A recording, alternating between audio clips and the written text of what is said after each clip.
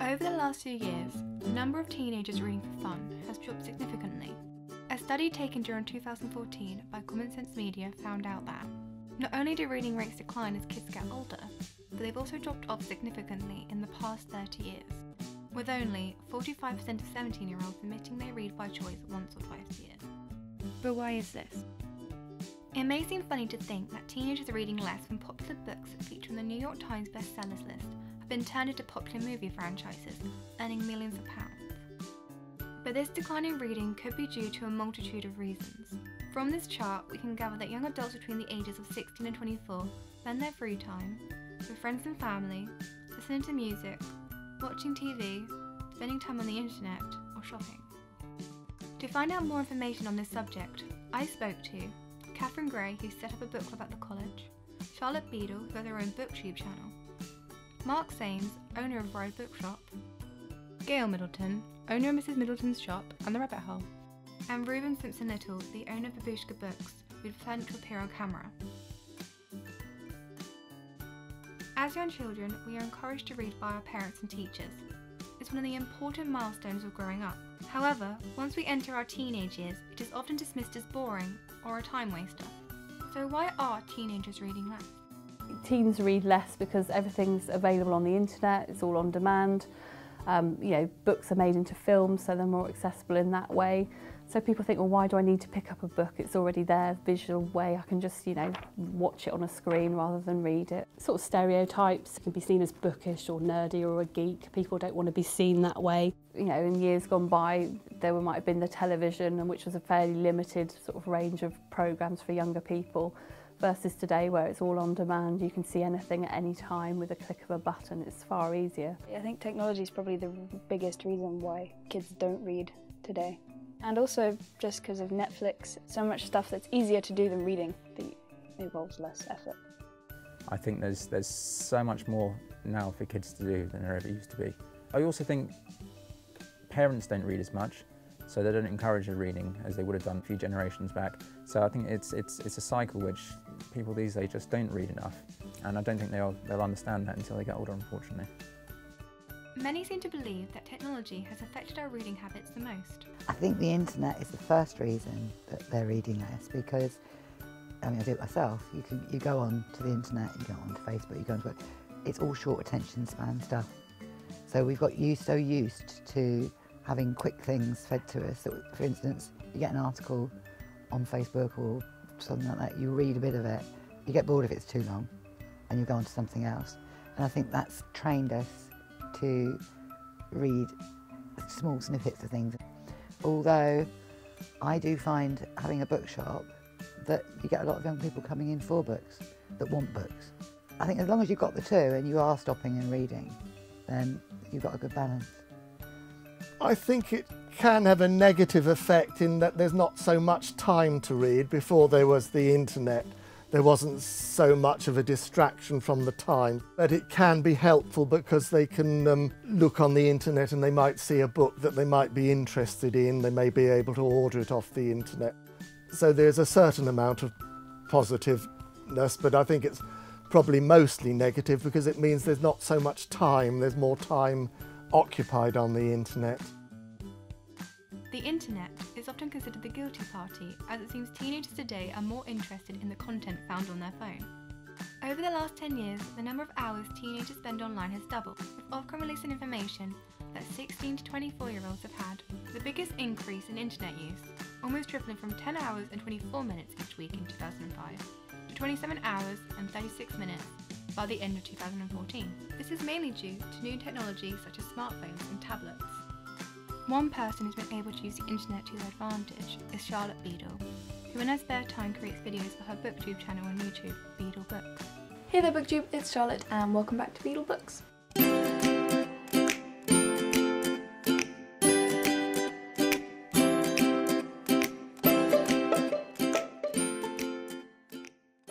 I decided to start a booktube channel just mostly for distraction, because I have anxiety, so I needed something to keep my brain occupied, and I love books, and I used to do it, and everyone on BookTube is really nice and kind, so you can just chat to people and waste time talking about books.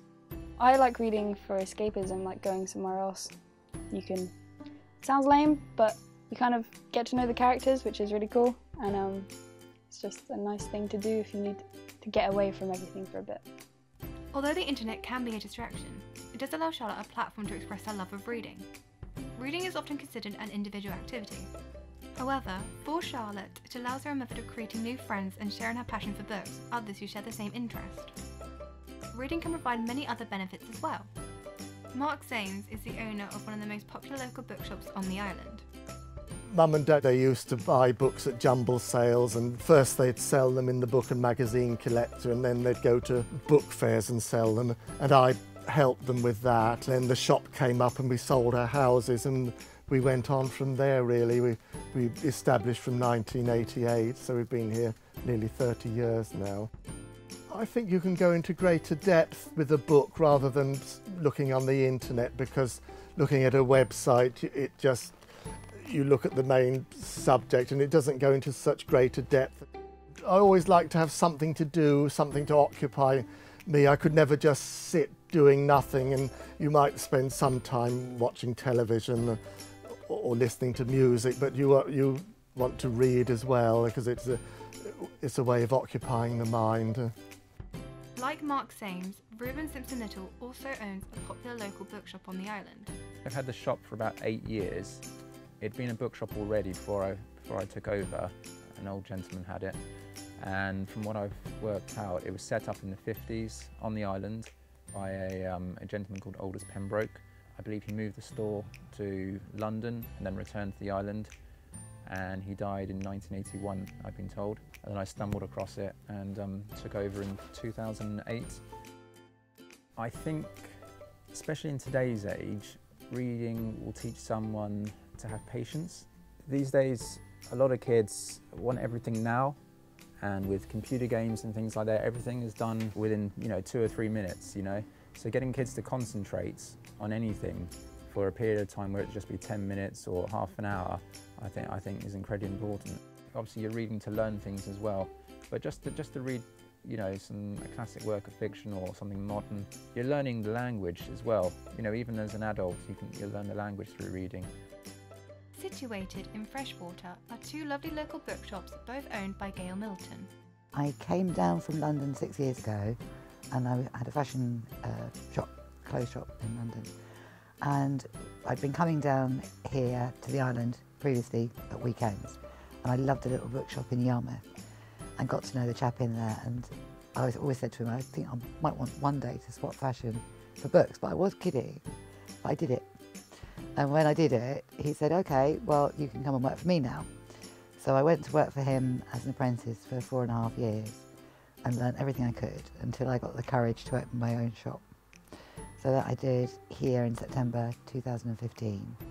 And then the Rabbit Hole, which is my children's shop, opened in April just this year. So that's quite new, that one. I think that reading is important on a lot of different levels. Just one being the fact that you relax when you've got a book in your hand and it takes you into another world. And all those different worlds are in all the different books. And you don't know where it's taking you, but at the same time, you're away from your everyday life. You're doing something different that's taking your imagination away. I think that the stories that you read in books can stay with you, and years later, you can remember something that actually you learned from reading somebody's story. There's always a little gem, and they stay with you for your whole life. It can broaden your imagination. You can create something yourself and create the characters and kind of get a bit more personal with characters in a different world than in reality. I think reading helps embed certain skills within a person. So, a lot of people are resitting their GCSE English at the moment. So if you read a lot, you might be more inclined to do better in those exams. Lots of different skills that reading has been shown to benefit. So it helps memory, it helps concentration, even things like old age, it helps to prevent dementia, that kind of thing. It's also, it expands your general knowledge, lots of different things that people don't even realise that it does. Plus it's a bit of quiet time as well. The benefits of reading were further discovered by the University of Sussex during 2009, when a study was taken that proved reading is a great method of relaxation, far better than any other activity such as listening to music. They found out that reading can reduce stress by 68%. This is because your mind is invited into a literary world that is free from the stress that plagues your daily life. Getting into reading for fun can be a difficult task if it's not something you're used to. One of the best methods is to start by joining a book club, as it allows you to be in a social environment where you can discuss books with other people. Available at the college is a book club helped set up by Catherine Gray. Well, the book group was started about 3 years ago by some Access students. So we helped them set up the book group, and then they left and we sort of took it on as staff. So that's how it sort of started at the college. The age range is anyone from 14 and upwards, so any age range of staff and students can attend the book group. We don't have a particular genre. We tend to pick more contemporary fiction that students will obviously find interesting and appealing to them. So it's just, we get a lot of free books from the reading agency who support us as well. So it's based on that really. You can pop in and see us, pick up the book from us. You can email us and we'll get the book to you. So many different ways you can get involved. It helps to benefit everybody really. So we'd always like to see new members turn up. Joining a book club is only one method of getting into reading. There are many other tips available. I don't have a problem, say, with teenagers reading online or reading on different mediums. It doesn't have to be from a book, Get them reading something that they're going to enjoy, whether it's a graphic novel, comics, anything like that at all. Get them interested in a subject or a topic and get them reading that first, and that's the breakthrough, I think, really. If you're at home, if there's a family with teenagers there as well, obviously it's not easy to do, but limiting maybe even just once a week, having a period where you say this is, a quiet time for reading or something like that, I think would help immensely. Libraries can do a lot, bookshops can do a lot, because I've certainly noticed that people who aren't natural readers think a bookshop's all very terribly highbrow and they don't want to go in there. So there's a lot we can do. I've got a little camper van that I'm doing out as a mobile bookshop, and the intention is to go into schools with it when they have fairs and fetes and that sort of thing, or go down to the beach with a load of beach books.